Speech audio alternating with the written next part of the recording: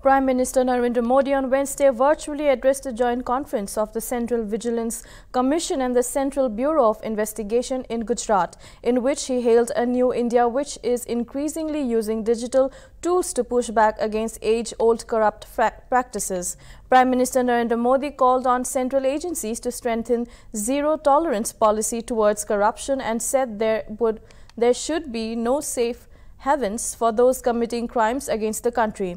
The Prime Minister said that his government had established faith among people in the last 7 to 6 years that it was possible to fight corruption and get benefits from various government schemes without involvement of middlemen.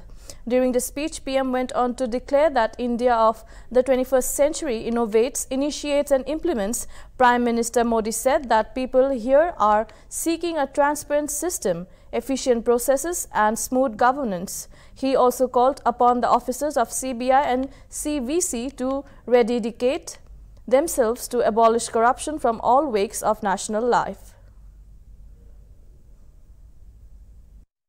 शास्त्रों में कहा गया है, न्यायमूलम सुराज्यम स्यात्, यानी सुराज्य तभी संभव है जब सभी को न्याय मिले।